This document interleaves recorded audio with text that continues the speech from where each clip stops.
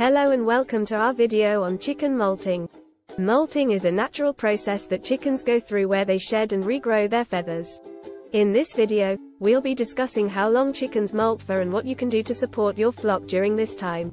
The length of time that chickens molt for can vary depending on the breed of chicken and the individual bird.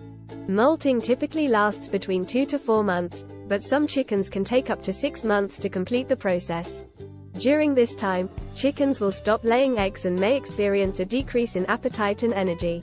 To support your flock during molting, it's important to provide them with a high-protein diet to support feather regrowth. This can include foods such as mealworms, and high-quality chicken feed. You may also want to provide your chickens with additional vitamins and supplements to support their overall health during this time.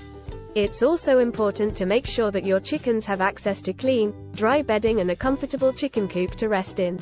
You may want to provide additional nesting boxes or roosts to help your chickens feel comfortable and secure.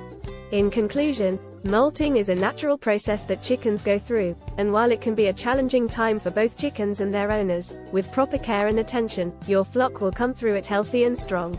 Thanks for watching, and we hope this video was helpful for you.